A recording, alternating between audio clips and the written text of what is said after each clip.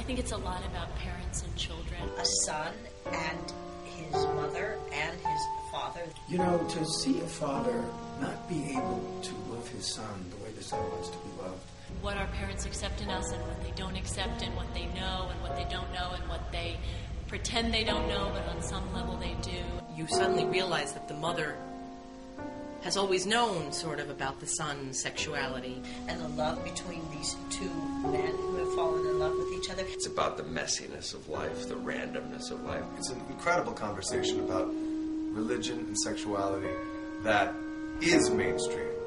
To see a son hide from a father the essence of himself is so huge and so big. But you suddenly realize that she's held this secret, she's had this, and has loved her son regardless. How we deal with and cope with unexpected events, sudden loss. It's about all of the differences in us and how we must live together.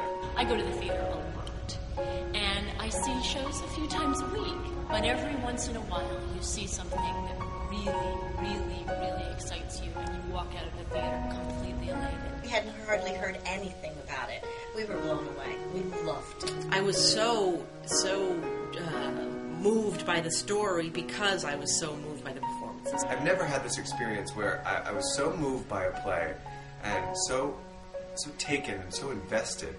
I really couldn't speak after I saw the play. I was really,